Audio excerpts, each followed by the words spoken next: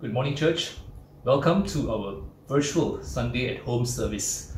I pray that all of you are trusting God, hanging in there, and taking care of each other in your household and really staying at home, even though we all may have a strong urge to go out for bubble tea, roti canai, or just to meet with friends.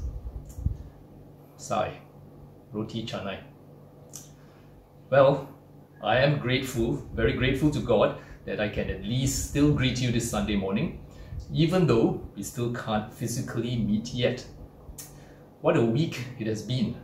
In fact, it really has been less than a week since the movement control order was enforced last Wednesday, although it feels much longer than that. And I know we all can't wait for things to get back to normal. During this time, the pastoral team and elders have been meeting and working behind the scenes using online conferencing software to make sure various things are taken care of. Last Sunday's service had some hiccups with the sermon links not working for some of you. Apologies for that. We were able to fix it later that day, so do check out our website at emmanuel-efc.org often for announcements, updates, as well as the Sunday service at home page. Moving forward, the pastoral team will continue to prepare for each Sunday service and have the sermons and announcements recorded by video. Like all of you, I have not been able to meet with the team face to face since we stopped our physical church services. So for all we know, Pastor Chien might have grown a beard. In a few weeks' time, beards may become fashionable again. I can almost hear the wives and girlfriends groaning in horror. On a more serious note, if there's anything good that can come out of the COVID-19 pandemic, it must be that it will cause us to re-evaluate our priorities before God and all the relationships we take for granted when life is comfortable and smooth sailing. As mentioned by Brian Tabb, a seminary professor and general editor of Tamilios, COVID-19 smashes all our idols of security, prosperity, and wellness. We are not self-sufficient. Although we can achieve great things, we are, in fact, small. But we believe in a big God. And even though we are faced with something that none of us have ever faced in our lifetimes, we need not succumb to paralyzing fear, doubt, or suspicion. And why not? Precisely because we trust in a Savior who is familiar with suffering, sorrow, rejection, and even death on the cross. But our hope is not in a Savior who merely died for us, but in the risen Christ. God is truly our refuge and strength, a very present help in trouble. Christianity provides us with deep resources from an infinite God to help us cope with COVID-19 and other situations that threaten to overwhelm us. Having said that, it doesn't mean that we go by our strong faith because God is on our side and we behave like bulls in a china shop. We must still take all the required precautions. Please, let us not put God's faithfulness nor the limits of our own foolishness to the test. We are in uncharted territory with an extremely virulent and contagious virus. Human life is sacred before God, and we would do well to treat it as such, both our own life and that of others. So please comply fully with the directives from the government to stay home, to socially, physically distance and isolate ourselves, and not to go out for non-essential activities. Complying with these rules is the Christian thing to do, and it is also loving our neighbors. Stay home and catch up with your reading of God's Word and other good books, as well as home projects, your favorite Korean dramas, and not least, calling each other to check in. Some announcements to take note of. Firstly, it would have been so much better to meet in church to announce this, But on behalf of the elders and the church board, and with joy, I would like to welcome Pastor David Loh and Kim Kee back from sabbatical.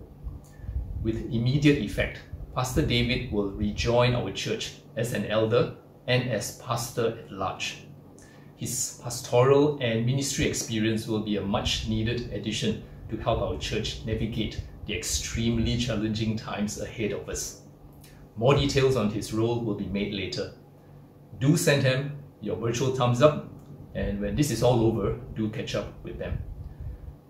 Secondly, the pastoral team has organized a prayer and fasting initiative that started yesterday and will be until March 31st to intercede and plead with God to intervene against the COVID-19 pandemic.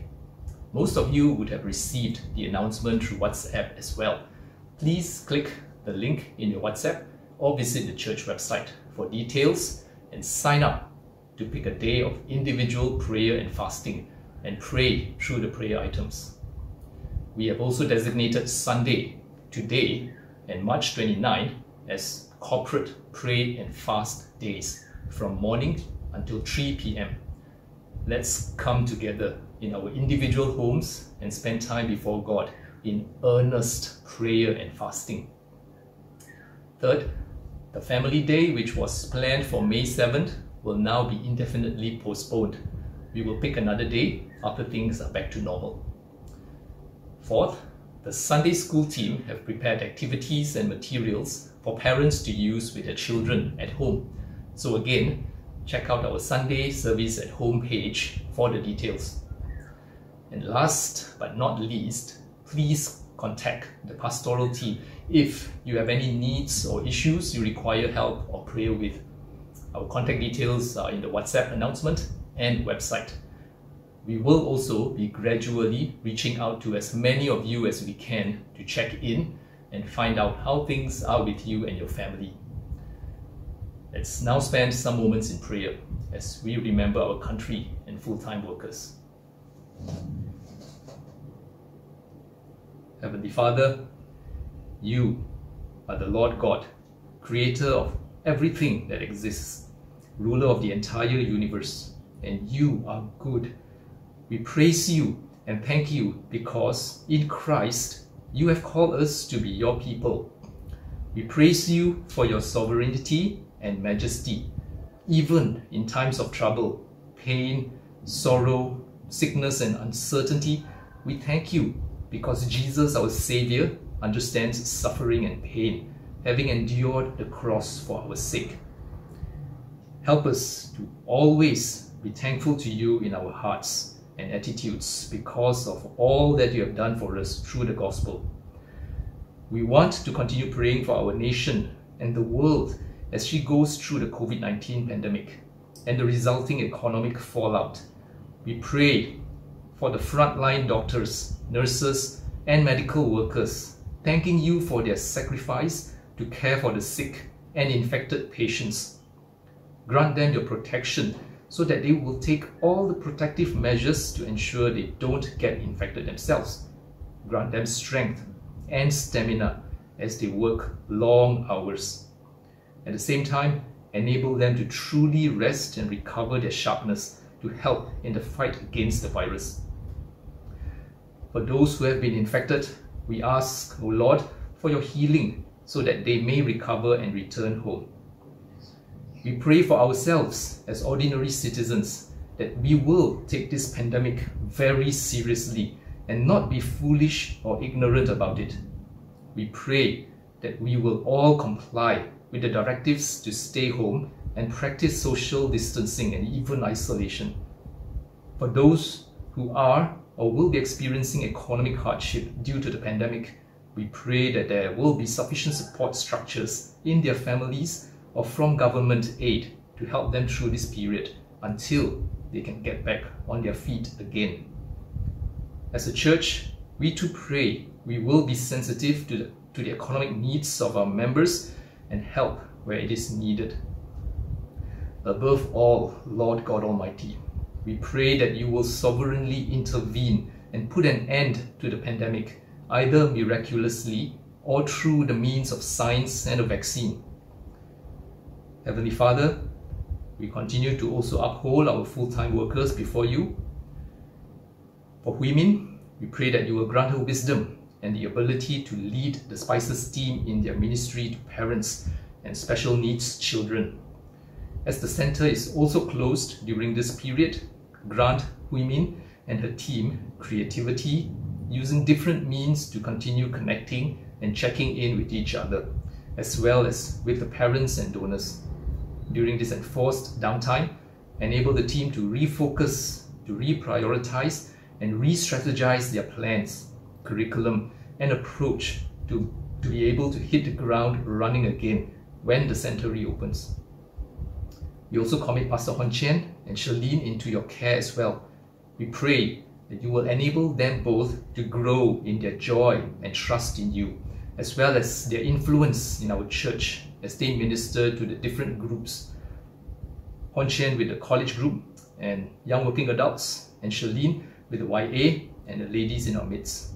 Lord, equip Chien with the vision and joy of shepherding our church as we move forward in very challenging circumstances.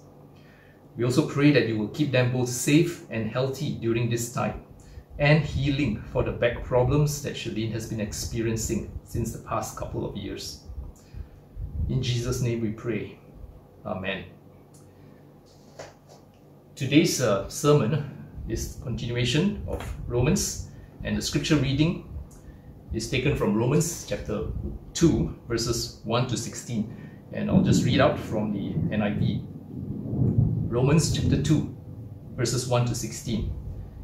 You, therefore, have no excuse, you who pass judgment on someone else. For at whatever point you judge another, you are condemning yourself, because you who pass judgment do the same things. Now we know that God's judgment against those who do such things is based on truth. So when you, a mere human being, pass judgment on them and yet do the same things, do you think you will escape God's judgment? Or do you show contempt for the riches of His kindness, forbearance and patience, not realizing that God's kindness is intended to lead you to repentance? But because of your stubbornness and your unrepentant heart, you are storing up wrath against yourself for the day of God's wrath, when His righteous judgment will be revealed. God will repay each person according to what they have done. To those who by persistence in doing good seek glory, honor, and immortality, He will give eternal life. But for those who are self-seeking and who reject the truth and follow evil, there will be wrath and anger. There will be trouble and distress for every human being who does evil. First for the Jew, then for the Gentile. But glory, honor, and peace for everyone who does good. First for the Jew, then for the Gentile. For God does not show favoritism. All who sin apart from the law will also perish apart from the law, and all who sin under the law will be judged by the law. For it is not those who hear the law who are righteous in God's sight, but it is those who obey the law who will be declared righteous. Indeed, when Gentiles who do not have the law do by nature things required by the law, they are a law for themselves, even though they do not have the law. They show that the requirements of the law are written on their hearts, their consciences also bearing witness, and their thoughts sometimes accusing them, and at other times even defending them. This will take place on the day when God judges people's secrets through Jesus Christ, as my gospel declares. This is the word of God. And now Pastor Chien will preach his message. Hi church, it is my privilege to be able to share the word of God with you today. And I trust that as you listen to this, that the presence of God is with you and that He's speaking to you, especially in these difficult times. I believe where there are obstacles, there are also opportunities, and both are two sides of the same coin. And there are many opportunities to deepen your faith and trust in God, And in these times, there are opportunities to deepen your love for each other, showing care and also praying for each other. Let us start with a word of prayer before we dive into the word. Father in heaven, we thank you for the gospel of Christ. We realize that we are forgetful people. We are people that take for granted of this free gift of the gospel. So Lord, we pray today as we are looking afresh what the gospel means and what the judgment of God means. We pray, Lord, that you would inspire us and you would challenge us. We pray all this in Jesus' name. Amen. Paul gave us the summary of the gospel in chapter 1 about how a person who is not right with God can be made right with God. Following that, Paul explained at length from chapter 1 to 3 about how bad we are before he tells us how good God is by offering us the gift of righteousness. Knowing full well the gravity of the bad news, it helps us appreciate how wonderful the good news is. You know, we are not just bad sinners, but we are also totally helpless. We have nothing to show to redeem ourselves, not before God's wrath and judgment. Paul had to do that because if we are honest with ourselves, our pride and ego makes us deaf to the reality of our human condition. Yeah, we say those horrible people, those who worship idols, those who engage in homosexuality, those wicked and godless people, for sure they deserve God's judgment, but not me. I'm pretty good, so not me. It is like the people that are still roaming around the streets, the pasar, the kopitiam, after the movement control order started. Paul needed 3 chapters, but we Malaysians, we needed 3 special announcements, 2 from Muhyiddin and 1 from the Agong himself, pleading everyone to stay home. We are prideful, we think we know better. Oh, the government is overreacting. Surely we will not be infected. Similarly, Paul is trying to persuade us that this is serious. We, those who think that we are good enough, we are also in serious trouble. For many, this is disturbing news to hear that we are utterly bad and sinful. If you were to ask the general people, many would say they are good enough to enter into heaven. They would say that because they do not have an understanding of God's judgment. And today we'll be looking at the theme of God's judgment, without which we wouldn't fully understand the salvation that God has gifted us. So point number 1, no one can escape God's judgment, even those that are good. The Jews believe that they can escape God's judgment. Why? Because they will say, we are God's chosen people, we have the law, we have circumcision, we are pretty good people, so we are spared, right? Paul tells them, hold on, you are totally mistaken. Paul explains to us that those who think they are pretty good people exhibits these behaviors. First, in verse 1, they are judgmental. Second, verse 4, they take God's patience for granted. Verse 5, they are stubborn and unrepentant. Verse 8, they are self-centered. Verse 8 to 9, they reject the truth and follow evil. A story is told about an elderly couple who finished their wonderful dinner at a restaurant. On their way back, nearing their home, almost reached home, the wife suddenly remembered. She forgot something. She said, "Dear, I'm so sorry. I'm so sorry, but I think I left my purse at the restaurant. Can we turn back and pick up my purse?" The husband turned red and he was really angry and shouted and scolded at her. Why are you so forgetful? Why are you so absent-minded? You know, you're wasting our time, you're wasting the petrol. But he had no choice but to turn back.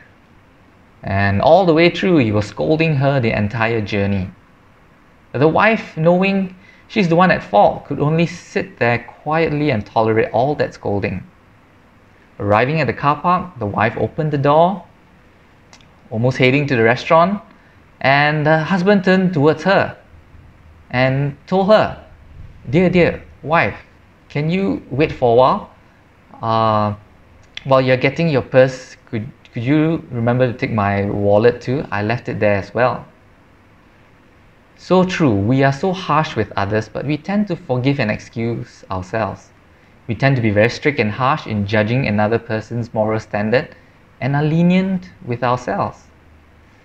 I realize I do that too with my wife, Chien.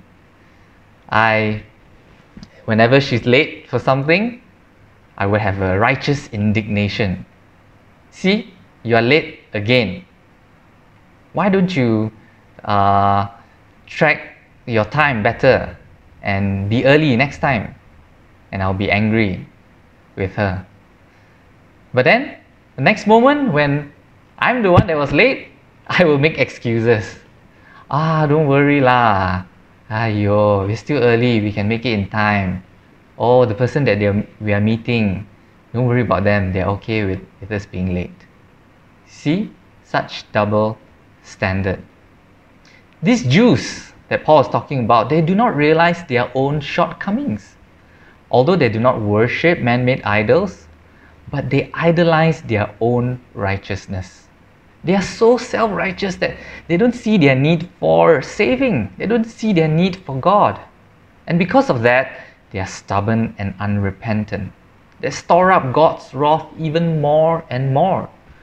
They do not realize that every single day that they are living, it is because God has been so rich in kindness and patience.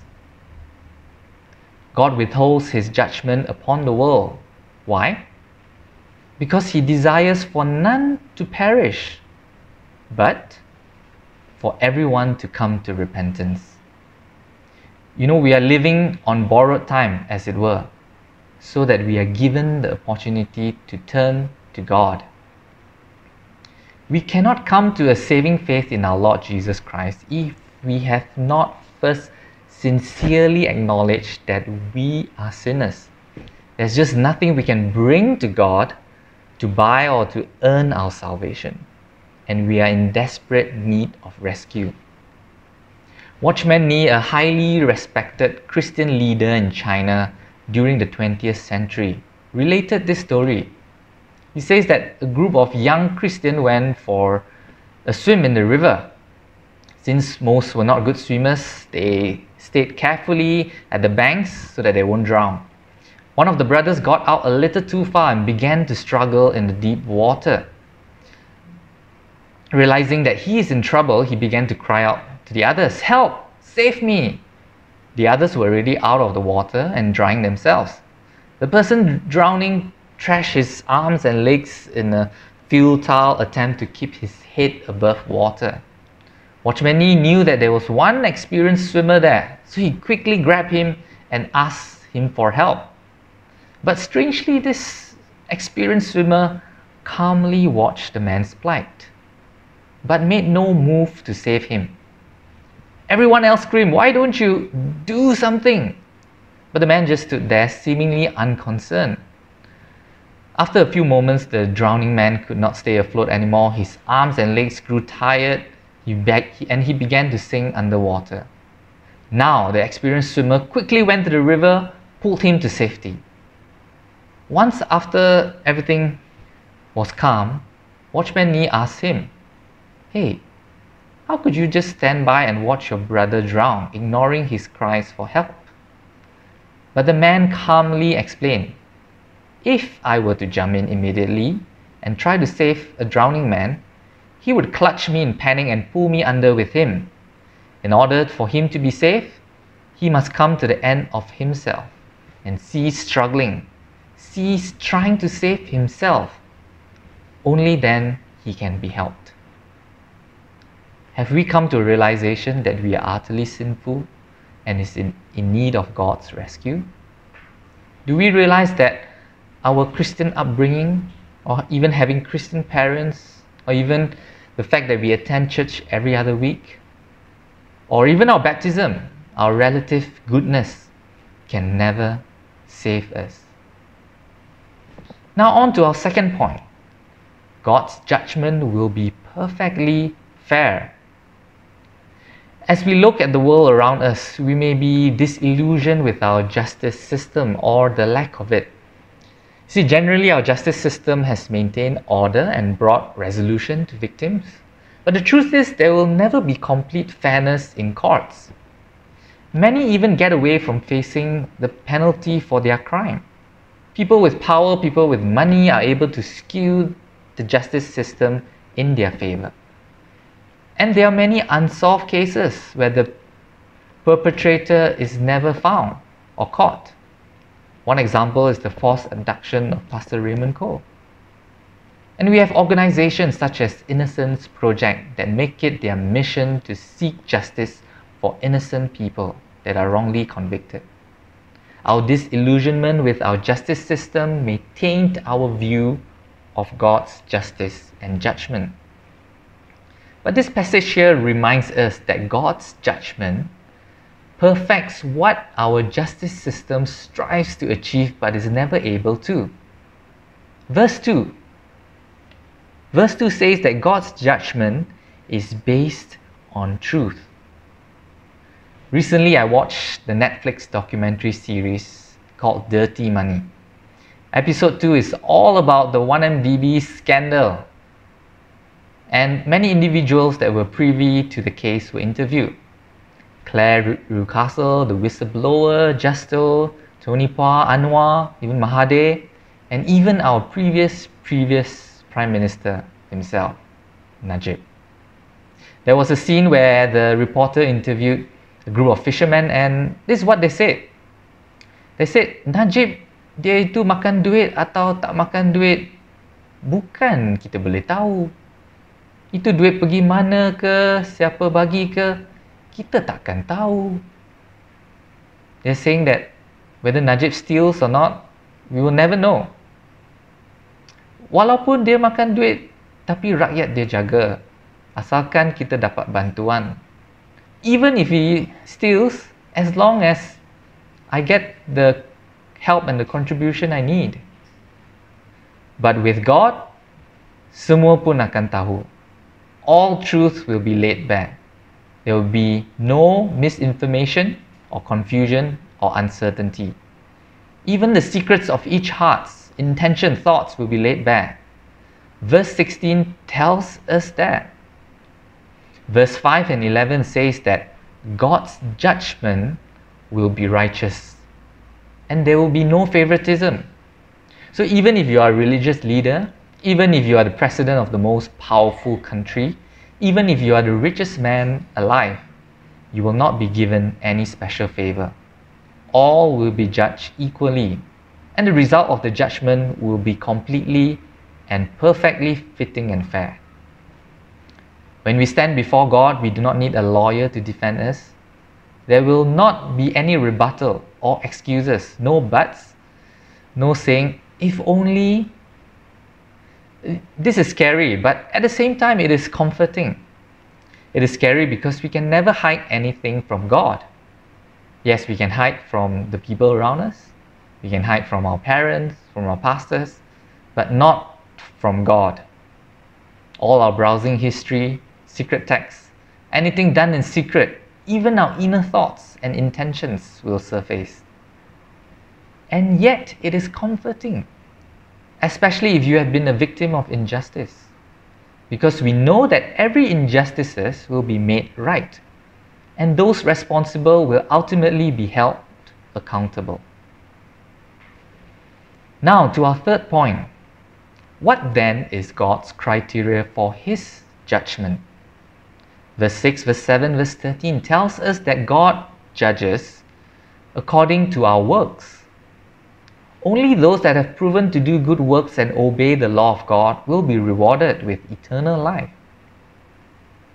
At this point, you must be thinking what I'm thinking too. Doesn't sound right. Aren't we saved by grace through faith alone, not by works? Sounds contradictory, right? John Stott brings clarity to this. This is what he says. No, Paul is not contradicting himself. What he is affirming is that although justification is indeed by faith, judgment will be according to works. The reason for this is not hard to find. It is that the day of judgment will be a public occasion. Its purpose will be less to determine God's judgment than to announce it and to vindicate it. Such a public occasion on which a public verdict will be given and a public sentence passed will require public and verifiable evidence to support them. And the only public evidence available will be our works, what we have done and have been seen to do. End quote. Paul is saying that works matter, not for salvation, but as evidence that someone has the faith that saves. Martin Luther says that we are saved by faith alone, but the faith that saves is never alone. We are saved by faith alone, but the faith that saves is never alone. This faith brings about grateful, joyful, trusting obedience. Verse 12 to 15 is trying to tell us that regardless of whether you have been given the privilege of having the law of Moses or not, you will still be judged. You will be judged by your obedience, not in your knowing. And how does this obedience look like? Look at verse 7. Verse 7 elaborates that it is a persistent, a perseverance in doing good, in seeking for three things: glory, honor, immortality. First, by seeking glory, glory that reflects the glory of God. Romans 8:29 defines this glory as being conformed to the likeness of His Son, being more and more like Christ in every way. Secondly, to seek honor. Honor, longing to hear the approval of the words of Jesus that says, "Well done, my good and faithful servant." The honor of having completed the race that Christ has entrusted to us. Third, seeking immortality. The word here is incorruption. Looking forward to the day of resurrection, having incorruptible bodies, fitting for the new heaven and new earth, where God dwells fully and completely. As John Stott puts it, the unfading joy of God's presence. A genuine believer in God have a persistent and constant general direction towards the things of God, to please God, to bring glory to Him, not for selfish ambitions, not for the praise of man, not for what the world deems as important or necessary. And the reward is eternal life, life with God forever. Having said that, we don't just obey just to prove that our faith is genuine. We don't obey out of force, out of drudgery, or obey so that we may look good at God's judgment. We obey because it is a natural and appropriate response to what God has done. It is natural to want to seek for the interests, for the welfare, and to do what is best to please someone we love, someone that loves us. Think about your parents, your spouse. With my wife Chien, I want to do things that please her, that make her happy, and not to do any harm towards her. And when we were dating, I would always write down the things that she likes: penguins, Korean dramas, flowers, so that I can take note. I'm very forgetful, so I take note of what I can do to make her happy.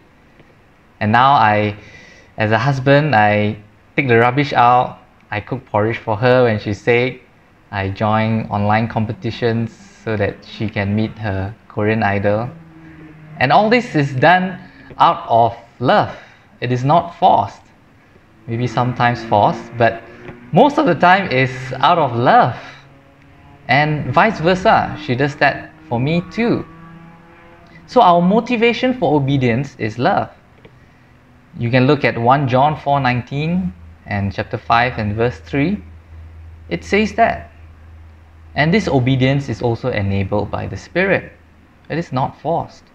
We love because He first loved us. Romans chapter 5 verse 8 says, God demonstrates His own love for us in this. While we were sinners, Christ died for us. God loved us even when we were His enemies. Christ died. He died to rescue us. This calls for a serious self-examination of our hearts. Does my life show fruits of obedience? Is my life persistently moving forward in one direction only? The direction towards seeking after the glory of God, not my own glory? Is my obedience out of a burden, drudgery, reluctance, or out of love? Do I realize God's lavish love for me? Especially during this time of uncertainty, anxiety, thinking, what if I were to get infected? And because of how it affects the economy, will my job be affected? My salary? It is good to take this time to dwell in God's lavish love for you.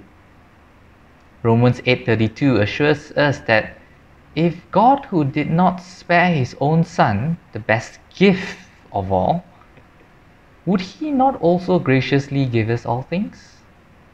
All the things that we need? With that assurance, we can continue in obedience to all that God has called us to be and to do. Be faithful, be responsible, be loving towards our neighbor, never ceasing in proclaiming the good news of Jesus. Let me conclude. No matter how religious or how good we are, we cannot escape the judgment of God. God's judgment is perfectly fair and just, and it will be according to our works. Works shows that we have saving faith in Christ. Where will we be when we see God face to face at the day of judgment? There will only be two outcomes. Are we those that will remain under the wrath of God? Or will we be those that will be declared righteous and be rewarded with eternal life?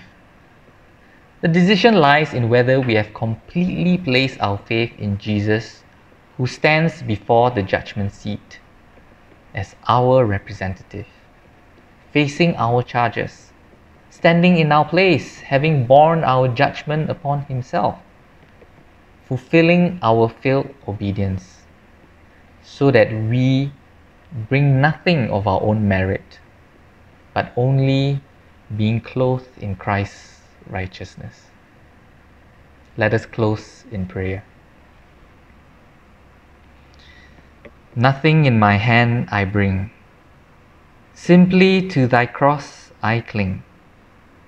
Naked come to Thee for dress, helpless look to Thee for grace. Foul I to the fount fly, wash me, Saviour, or I die. The Lord bless you and keep you.